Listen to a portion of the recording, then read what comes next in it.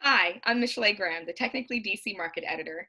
Technically is a news site that grows local technology communities by connecting organizations and people through news, events, and services. This is Technically DC Diaries, a pilot interview series where I will talk to local technologists and startup leaders about themselves and why they do the hard and good work that they do. For this edition, I have with me Shanaz Chowdhery, Chief of Staff at Vemo Education. Thanks for joining. How are you today? Absolutely. It's a pleasure. I'm doing really well. I'm really happy to be here today, and I'm glad that we're getting a chance to chat. Awesome. Yes. Everybody watching, Shanaz and I have emailed a lot, and we've never actually met face to face or talked on the phone. So I'm very excited for this interview as well. Let's hop right into it. So, first, tell me, how did you get into working in tech slash entrepreneurship? Yeah, for sure. So my journey began shortly after college. I went into Teach for America, and I was teaching fifth and seventh grade math in Southeast DC and Ward 8, if anyone's familiar. And my teaching career was wonderful in many ways, but I realized that it wasn't the right fit for me. And so uh, when I started talking to some of my friends and just asking about like what are some of the like cool, interesting companies that are doing incredible things. And I stumbled across through a friend that I went to college with, General Assembly, which was just getting started in the DC market. And I had the pleasure of joining General Assembly as I think like the fifth or sixth hire on the ground for the DC campus, and started in admissions, and then went into sales operations and admissions management, then became the regional director. And during that entire time, had such a pleasure working with our hundreds and thousands of students, depending on how you look at it, transition into tech and talking with employers in the area. All of that was, I think, my first introduction to what the DC tech scene really is and what it means to be a part of the tech community. Awesome. So, let's hop into talking about your role with Vemo.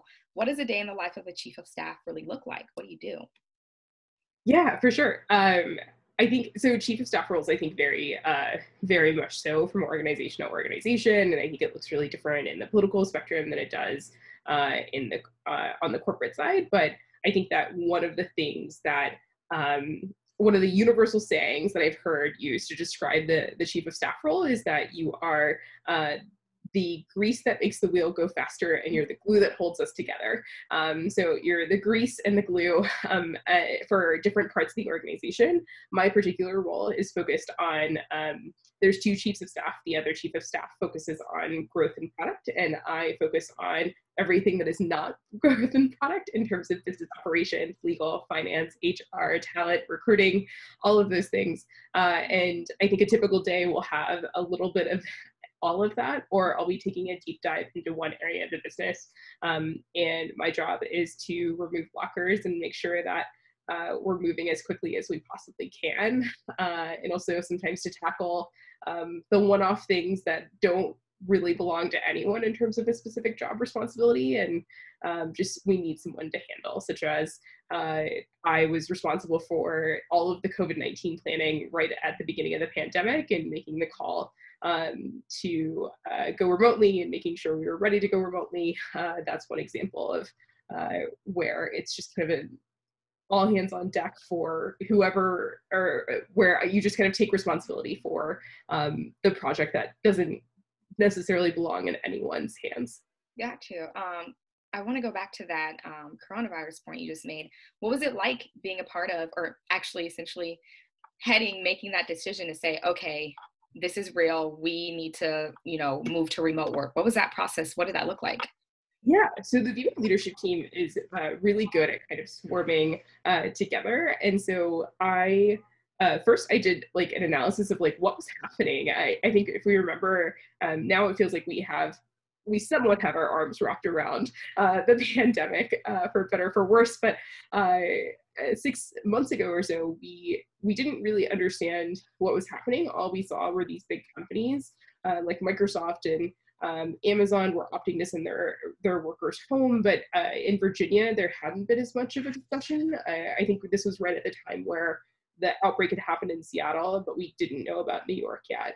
And so what we did is we just took a look at like what are some of the major companies doing, and like and weighed the pros and cons of, well, should we wait and see what happens, or should we kind of plan for this in advance? And I'm really proud of the way the Vemo leadership team came together and ultimately said, like, look, it's better to act early and send everyone home now than it is to wait and find out that we waited too long. And so we made a conscious decision to be proactive in response to the pandemic and keeping our employees safe and healthy, and sent everyone home very quickly. Love it. Sorry about that. And we've been remote ever since. Absolutely. Who's your friend that just crawled down there? That was Izzy. That's my gray cat Izzy, who likes to sit up on that windowsill behind me while I work to make sure I stay on task. How old is Izzy? Maybe about 1.5 years old. She is awesome. Yeah, I have a coworker who likes to snore, Tiger Lily, my dog. She's 4 and she just sleeps all the time, and I'm like, you're a bad person to work next to, so I often kick her out. Anyways. The best lives. Yeah. Oh my God. All right, so what's great about the DC tech community and what can it do better? Let's see. What's great about it is that I think it's full of people who are full of so much heart and passion and hustle for the broader DC tech scene. Whether you're part of the former Blackboard mafia that we see, shout out to Shayna Glenzer and everyone who's a part of that crew, down to the latest generation of tech workers that we're seeing. I think that there's just a number of people who believe in and want to support the tech scene. And I saw that very much so firsthand while I was at General Assembly. I think that there were a ton of people out there making sure that in the meetup groups and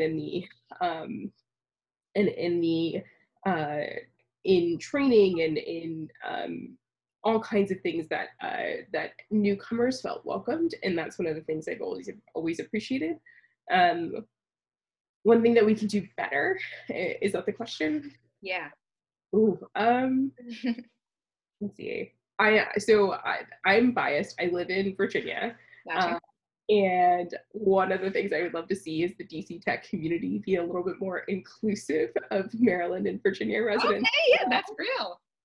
So the DMV, I think that and naturally I totally get it, like DC is the center, really, but I think that there's a number of folks who live in Virginia and Maryland who are just as talented and just as hardworking and who would love to just like be a part of that community and be considered part of that community. So I want to get rid of all the bridge bias and just talk about what it means to be a tech person in the DMV. Absolutely. I myself, when I started at Technical.ly, I started at a time where Amazon was still a big buzz about Amazon trying to decide where their second headquarters was going to go. So I started looking into Northern Virginia more and just different areas of Virginia, and I cover the outskirts of Maryland too. And I will say now, to this day, I probably cover the outskirts of DC just as much as I cover DC, because there's just so much happening in this region altogether. It's like, it's very challenging to cover it all, but I definitely agree. There's a lot of great stuff happening in Virginia for sure. Amazing. Okay, it's good to hear. I think that my bias or my concern is a couple years old, and so it's really, really good to hear that that you're thinking about the broader DMV area. Absolutely. So how has your work-life balance been since working from home? Do you love it? Do you hate it? So I think that startups in general require a different kind of work-life balance. Like, this isn't I've never seen a startup where it's just a kind of clock in, clock out, everything moves really smoothly. And so I like to think of it more as like work-life integration versus work-life balance. Like, sometimes you have to work a couple extra hours into the evening or on the weekends in order just to make sure that it gets done. And that's part of what it means to be building something from the ground up versus like contributing to an organization that's existed for a long time and will exist without you. And so I think that COVID has, like, the pandemic and working from home hasn't changed too much. Like, my work ethic is intense this entire time that I've worked or my entire career as I've worked in startups. But I do like that the commute got a lot shorter. Yeah, absolutely. I say the same thing. I'm like, people often ask me, like, I bet you've been reporting less since COVID hit. I'm like, no, I'm actually covering health now. Who would have thought a technology reporter? A lot of the things I'm covering with just biotech companies, how, launching this video series and just talking to people about how their work has changed through the pandemic.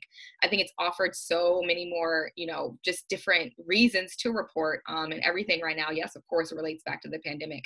So I say feel like I'm reporting more now than I was before because I'm covering things I already was, plus more topics like this. So I definitely. And there's some really interesting like health tech and health companies in the DC area. One Medical expanded, I think, to the DC area a number of years ago. City Block Health just launched, I think, last week. And so there's some really interesting. There's definitely an intermingling of health and tech, but I agree. I think that in some ways, I feel like I'm working just as hard, if not a little bit harder, because I don't have the excuse of a commute or something like that. It's whatever comes up. Yes, for sure. So this is a kind of great segue into my next question. I already told you I'm looking forward into sleeping in tomorrow with my crazy schedule. So what does recharging on the weekends look like for you in terms, what do you do for fun?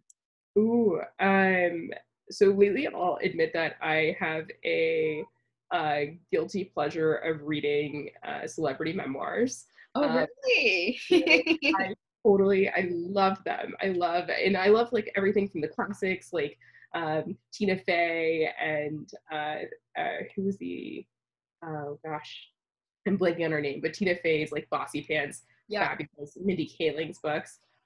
But I most recently read We're Gonna Need More Wine by Gabrielle Union. Did you love it? Was it good? It was so good. Oh, yes. Izzy. Easy again. It was so good. It's such a like heartwarming insight into what her life was like, and so that was really enjoyable. I also read Retta's. Can we curse on this? I don't know. What's the like her? There's a curse word in her title. It's so close. Yeah. Okay. Retta's book, So Close to Being the Shit, Y'all Don't Even Know. Yeah. And it is absolutely a joy. So I've been doing things like that. I read. I recently got engaged. Congratulations. Thank you. And so with my fiance now, getting used to using that word, we'll go to wineries that are doing good social distancing, but otherwise a lot of home time.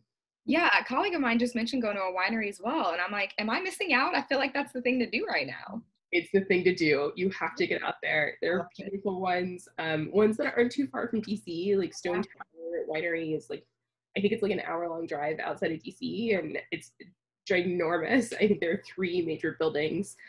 So yes, definitely get out there and try one. Do you like wine? Are you into wine? I love wine. Oh, I'm a red wine connoisseur. My guilty pleasure since COVID started is I'm addicted to Trader Joe's wine section, and I just will go and pick up something. But earlier in the year, Trader Joe's is doing these like mystery bags of beer, and they would put like you would buy the bag. It was like $6.99, $7.99, but there's like 4 mystery kinds of beer in it. So I indulged in that as well. But that's why I can't miss Ab Day now, beer and red wine.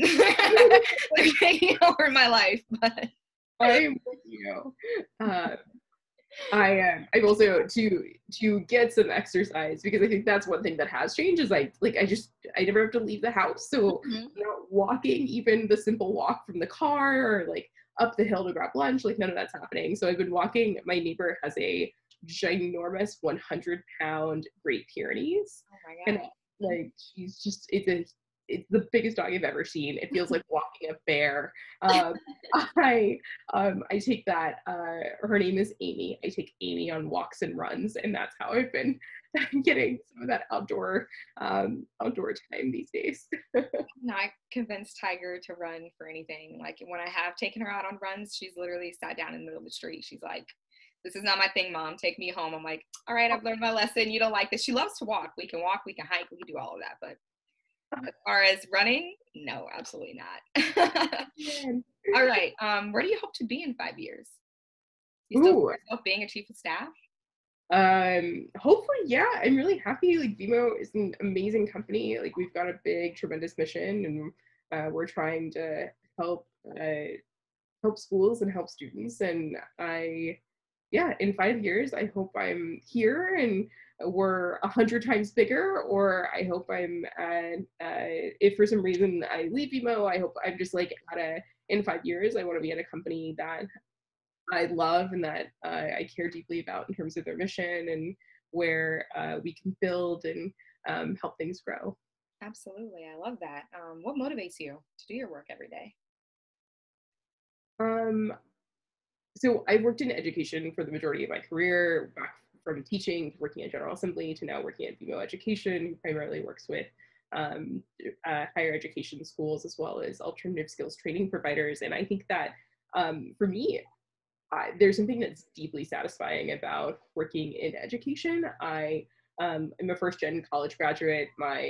Uh, my parents grew up in this area, but we come from a more of a working class family, and I think that there's something incredibly meaningful about the power of education. And after college, I, like every good sociology major, decided that I firmly believe that education is the most powerful vehicle for economic and social mobility.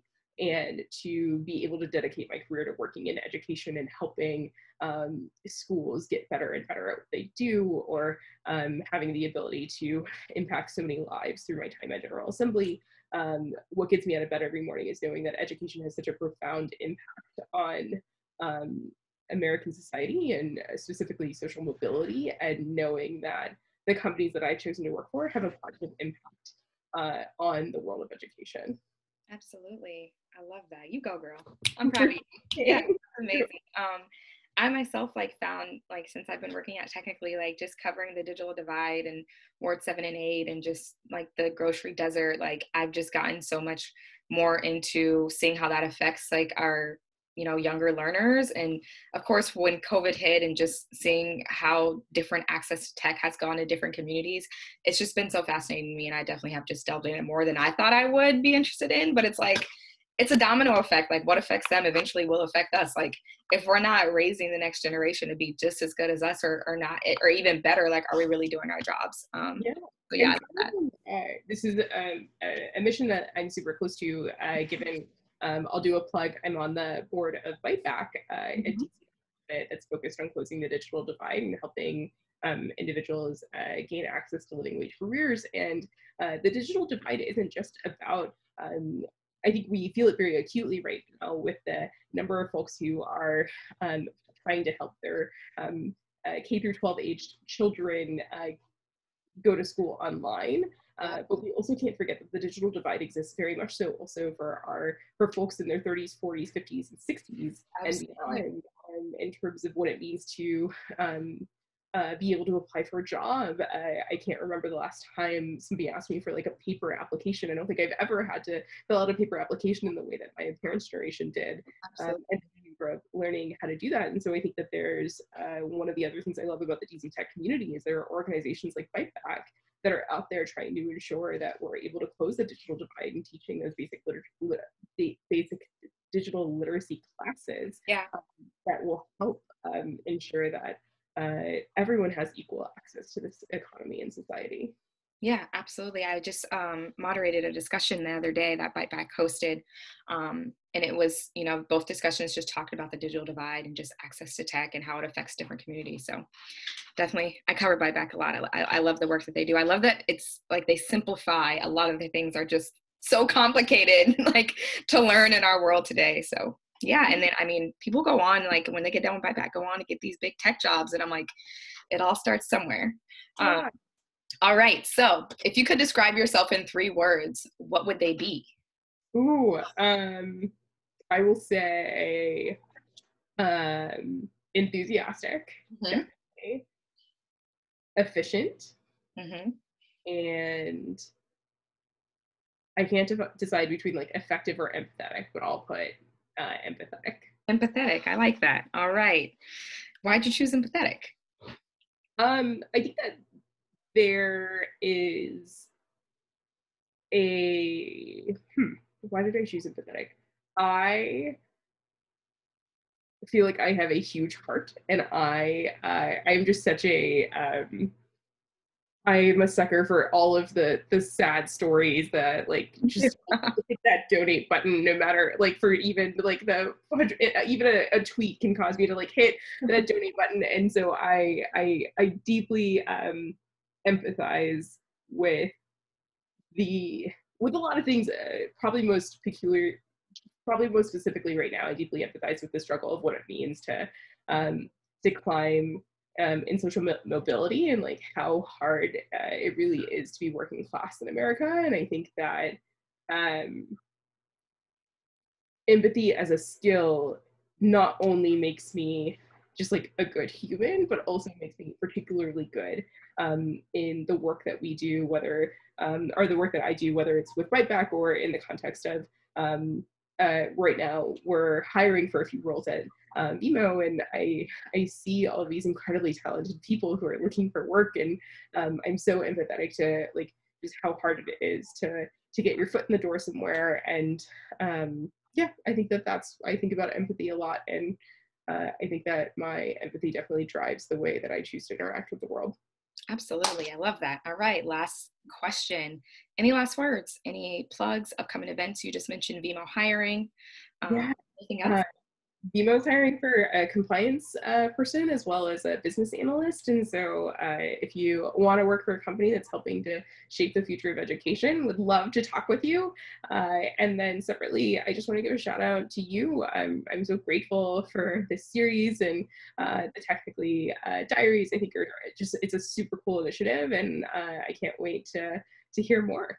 Thank you so much. I appreciate that. Yeah, I actually just nailed down my last few interviews for this first season, which I specifically wanted to talk to people that we featured on our Technical.ly Realist Connectors list, which you were on. So yeah, I'm excited to wrap up this first season, and I'm hoping to do some major pushes and just get some feedback about what people thought about the show to make it better. So thank you so much. I appreciate that.